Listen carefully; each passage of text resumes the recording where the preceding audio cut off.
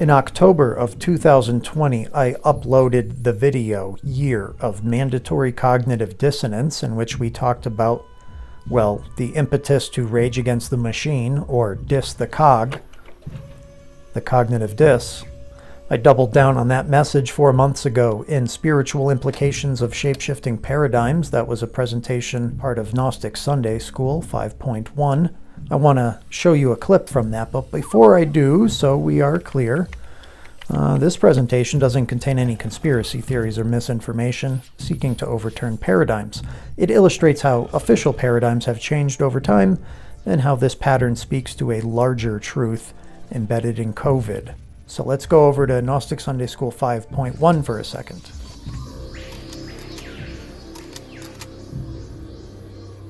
If and when the vaccine comes, and it's not likely to go through all the tests that needs to be and the trials that are needed to be done. When we finally do, God willing, get a vaccine, who's going to take the shot?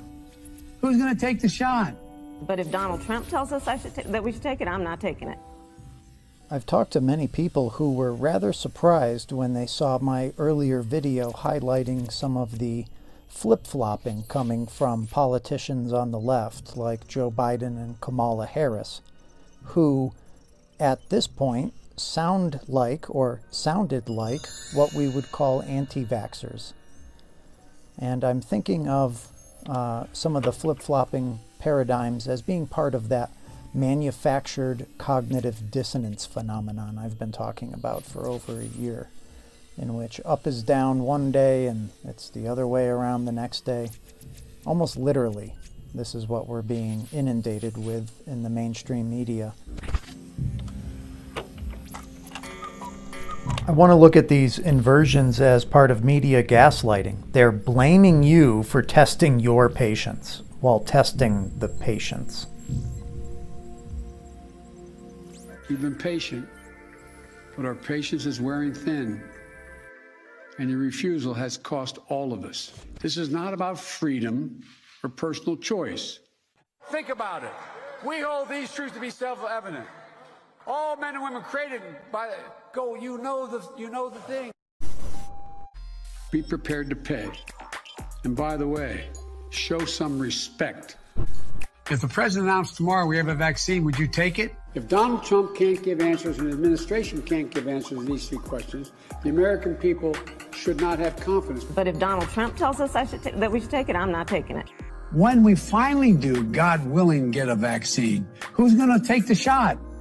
Who's going to take the shot? You're going to be the first one to say, sign me up. They now say it's okay.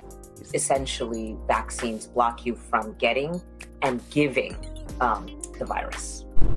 Windy City Live executive producer Hank Menheim returned from a Cape Cod vacation in July. There were 10 people in our group in Cape Cod, and 7 of the 10 tested positive for COVID, all of us vaccinated.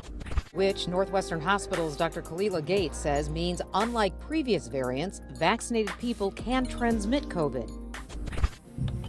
There's plenty more where that came from, but you get the idea. Now let's go over to the trending headlines for yesterday, Thursday, May 5th, 2022.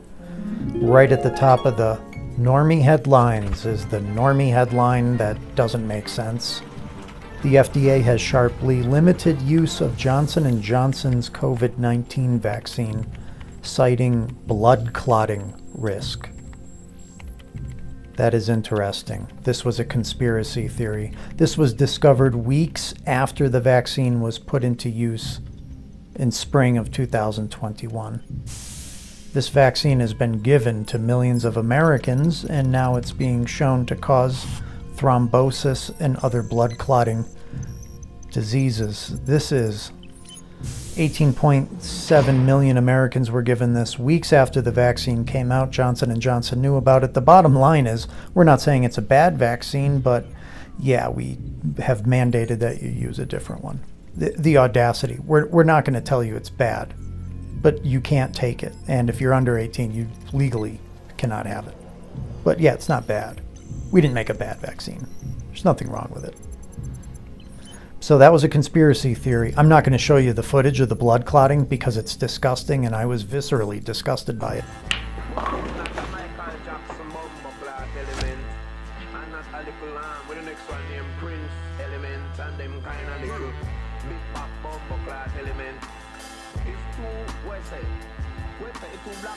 Bombaclot, a Jamaican curse word that is extremely difficult to explain in English terms. The most basic interpretation anyone has or can give of the word is or shit. And to be honest, if you explain it to anybody that's not Caribbean, that is as accurate as it can get. But it's still incorrect. In all honesty, there is no synonym for the word. Bombaclot is what it is. In the same hospital with Biggie Smalls died, the doctor said I had blood clots, but I ain't Jamaican, man. Story on MTV, and I ain't trying to make a band. So Kanye West's lyrics about Jamaicans and blood clots is a reference to the Jamaican patois accent, which makes the word Bombaclot sound like blood clot sometimes, especially from the older rural Jamaicans. So when you hear about blood clots, well, if you're Jamaican, you're Jamaican me crazy at this point. That's what I think of. This is the what's the first thing that comes to your mind when you read this kayfabe headline? The first thing that comes to my mind is it's up and down manufactured cognitive dissonance. Thrombosis was a concern of conspiracy theorists on Wednesday, and on Thursday it's officially announced as happening. To Americans who received the vaccine, we were told was fine, and now we're told it's not a bad vaccine, but you can't take it. You probably should take something else or you'll get blood clots. So the reference to the Jamaicans and the blood clots and the Bombaclots and the Jamaican me crazy, there's something in the way. I'm trying to run the race. I'm trying to win the rat race, and we got hurdles, trying to get over the hurdles. Well, they're Jamaican you crazy.